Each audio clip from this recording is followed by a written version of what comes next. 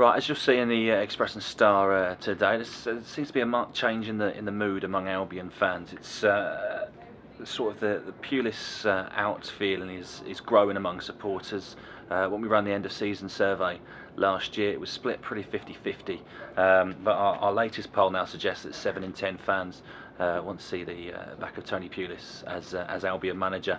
Obviously feelings heightened this week a lot in the wake of the League Cup exit against Northampton Town on penalties, but it's not long to go to the end of the transfer window now, and I think there's a lot of very nervous Baggies fans about.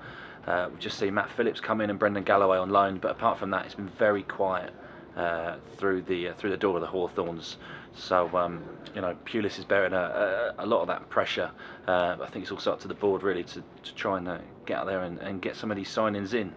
Obviously, been complicated by the takeover process, you know, and that needs to be wrapped up quickly so Albion can get there and start spending some cash. It's obviously a big day for many 16-year-olds up and down the country today, and Albion's Kane Wilson is among them.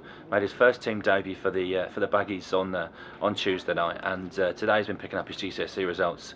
2 A's among them as well, so very well done to Kane from everyone at the ENS.